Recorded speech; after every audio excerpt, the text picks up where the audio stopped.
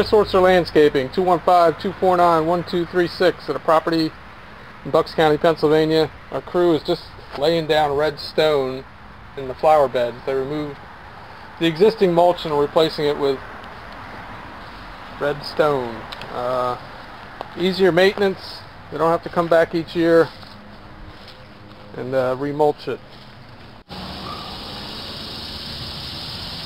Chris Hortzer Landscaping, 215-249-1236 at a property in Bucks County, Pennsylvania.